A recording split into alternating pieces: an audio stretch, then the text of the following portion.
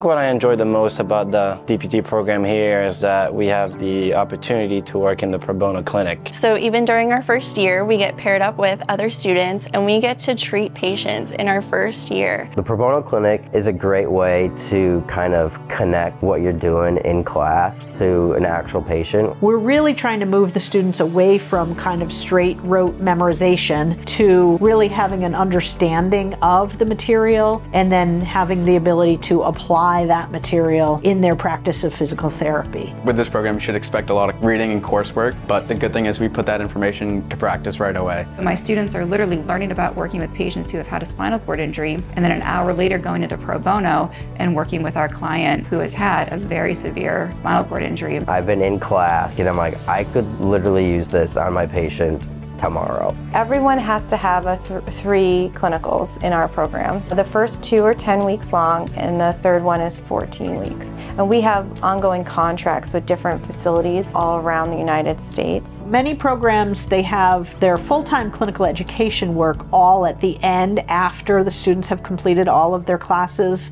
And with our program, having it kind of integrated into the curriculum like that means that they get to go out and learn in the clinic, and they kind of have the ability to reflect on that experience. Every student goes out on a clinical. Getting placed for that process is great. We have many different options that you can choose from. You first come in and you get mentored by a cohort above you. The second semester you're still getting mentored but by a different cohort, so they have different perspective. And then in the summer you're mentoring each other, and then you go out on clinical and now you become a mentor. So it's like you learn it and you teach it and then you know it. Many programs now are, 50, 60, 100, even more sometimes students in a cohort. We are a smaller cohort by design, and it works out really, really well. We max out at a cohort of 30. The small class size is going to benefit you more than I think you know. Honestly, I was kind of nervous for a small program.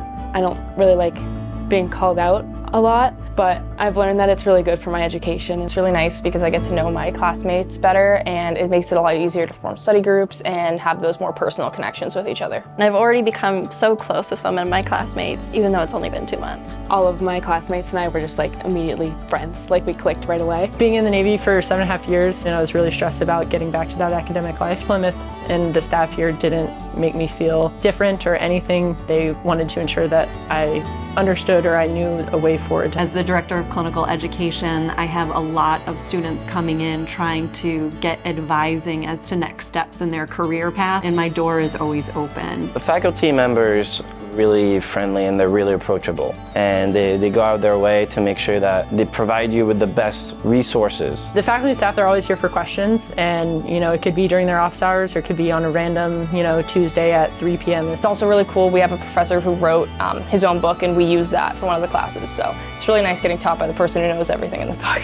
I think when researching programs, look beyond just the name on the school. I think it's really easy to get wrapped up in, oh, it would be really cool to go to this place because it's a big name place. But I think looking at really what makes a school special is more important than the big title that might grab you at the front door.